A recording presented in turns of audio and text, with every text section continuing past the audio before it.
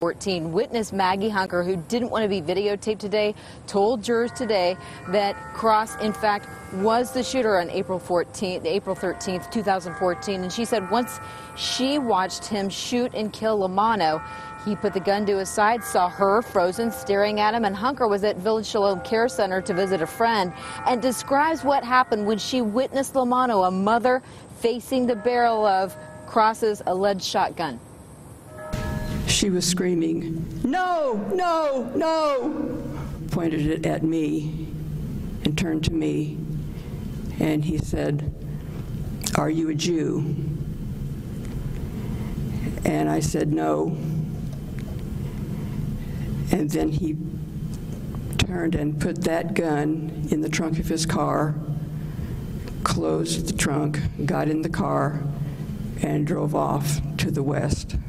I thought, if I say the answer that he doesn't want to hear, he will shoot me, just like he shot her. Now, Cross later apologized to her in court, but did say that, yes, in fact, if she would have given the wrong answer, that, in fact, well, you can surmise what would have happened to you, is what he said.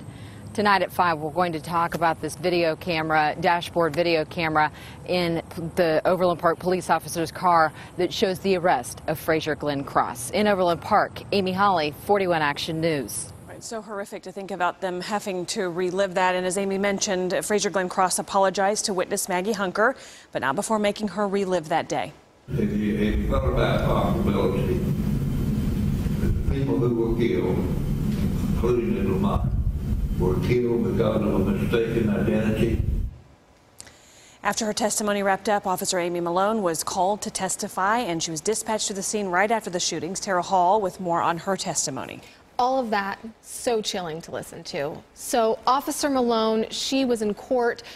She said that when she arrived, she could see blood running from Terry Lamano's car at Village Shalom. She felt for a pulse, but didn't find one. She also said there were holes in the hands of Terry Lamano, and that it seemed like maybe she had tried to defend herself but wasn't successful.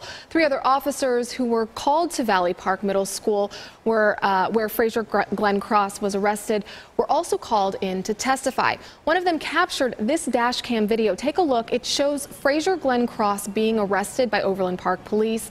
You can see he's surrounded by several officers.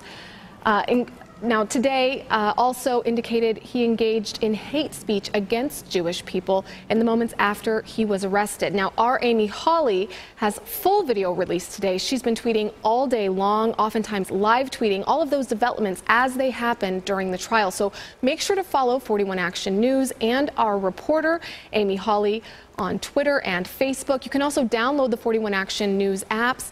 That's a great place to get all of the absolute latest information. And then, of course, as always, here on The Now, we will give the absolute latest developments as they come in at 4 o'clock every day. One of the family members of the victim said, "I can't stand to be in the courtroom," but they're following along with the coverage and watching Amy's tweets just because it's a way to keep track but not be so involved. Exactly. So it's a great way to do that. All right. Thanks, Tara, very much. Justin?